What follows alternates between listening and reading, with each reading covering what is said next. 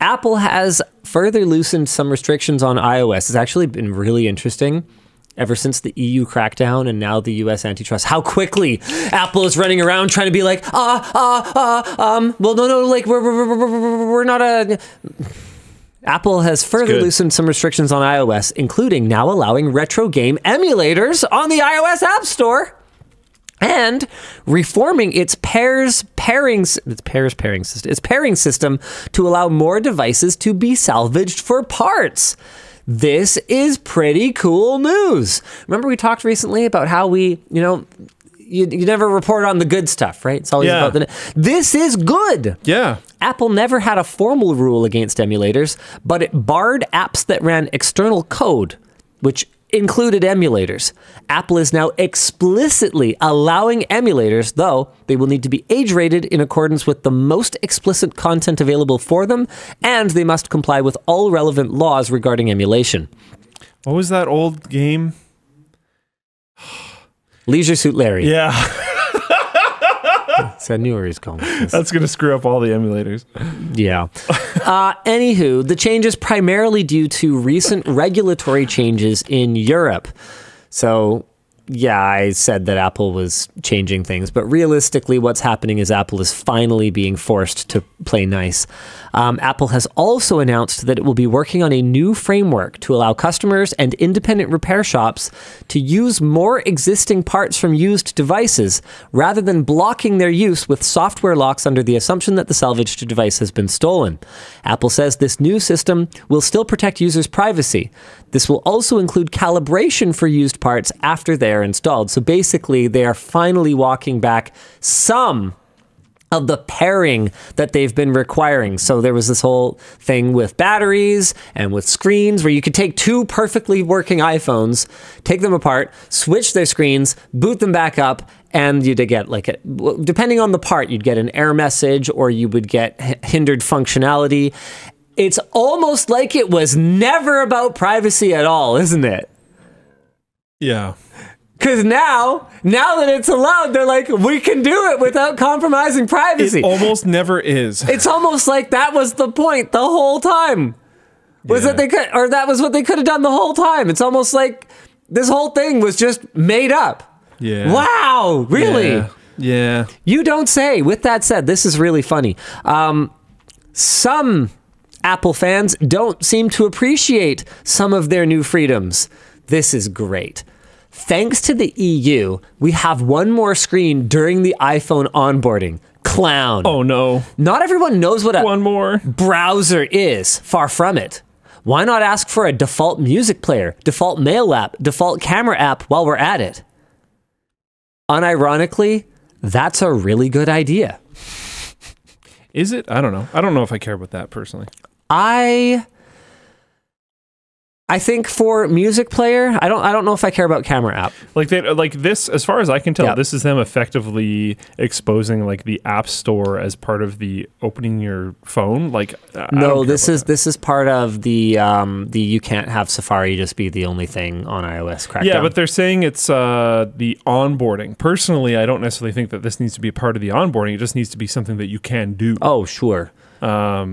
Sure, that's fair enough. I mean, honestly, I don't mind it at onboarding. I don't know if I want every single thing that my phone can do.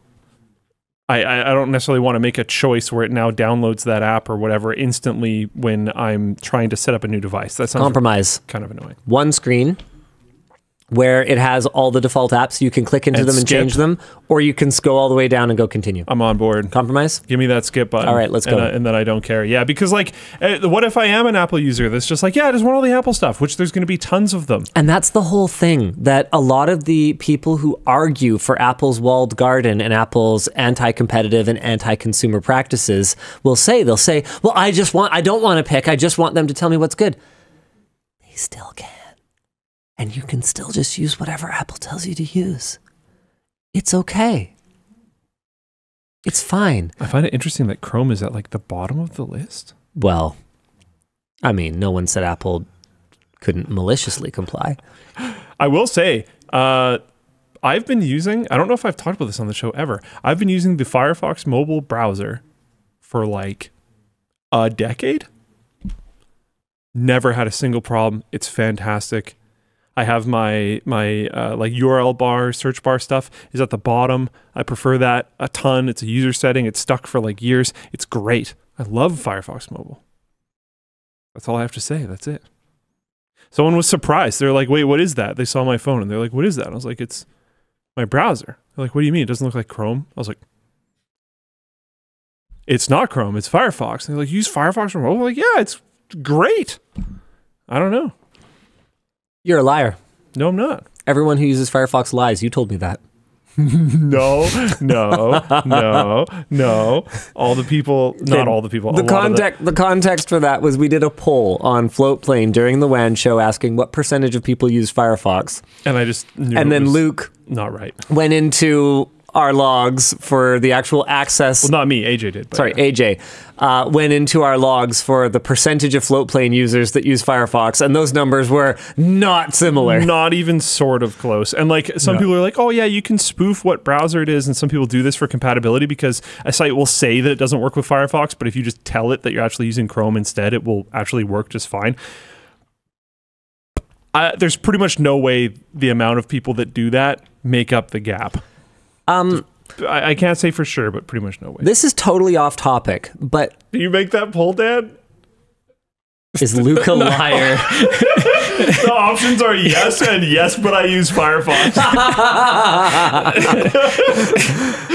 They like their polls. This is amazing. I get weird with them when we do the Super Checks after party, the Floatplane exclusive stream. Oh, really? Yeah. Every single time like, who's going to win the round? And they just get strange. I should look into that. We have a view where we can see every poll ever made and who made it. Oh, really? I didn't know that. Yeah. I should be more careful. Yeah.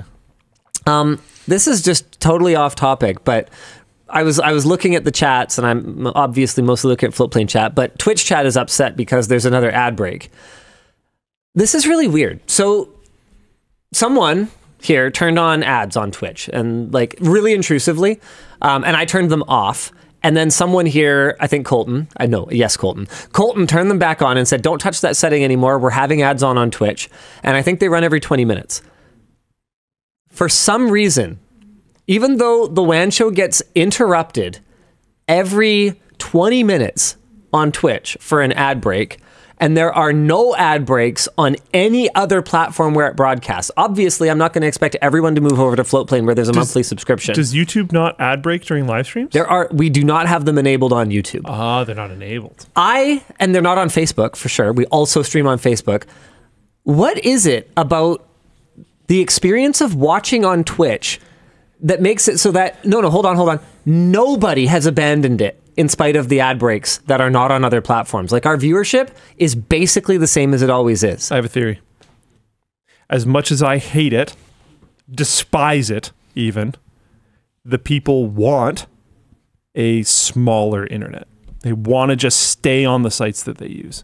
And if they're Twitch frogs instead of YouTube users, they're just going to stay there. They will not have alternatives. It sucks. We had this really cool internet where there was all these unique, cool websites where people would do neat things, and now there's like Justin.tv. People use like 5 websites. And yeah, there's more than 5 websites that are possible. I mean, individuals. Like, it's very common that individual people will not navigate to more than a very, very small handful of websites. They'll be like, yeah, I'm a Reddit and Facebook and Twitter user, and I Google things sometimes, and that's it. Yep, I can see that.